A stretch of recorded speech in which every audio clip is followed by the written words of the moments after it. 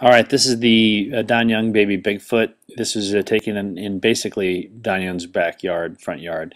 It's about 100 feet from the video that he's not yet produced called Blinky.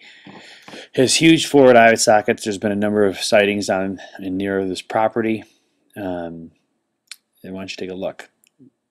There's no audio, so the full clip is he's standing there looking. There's some old cars that are maybe 50 feet away.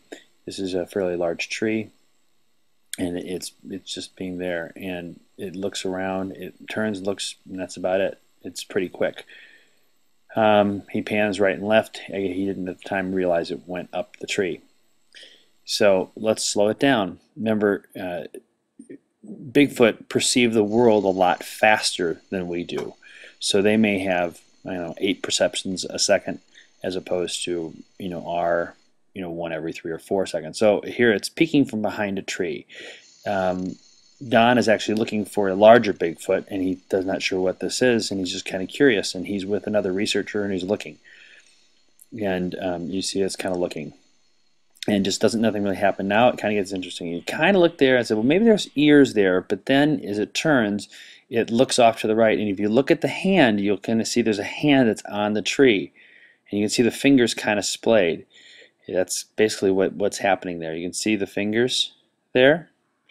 Okay, and it turns this way, it turns back in. Yep, so it's grabbing the tree like a mama, and there you see a very interesting view. That's possibly what it looks like. I don't know, it maybe just be a long arm, now the foot down there. But then it turns and it looks, and now here's 2 big eyes. Now normally we think that the eyes might be brighter, but it's a pretty bright image right now, and maybe the eyes are actually cooler than the rest of the skin temperature.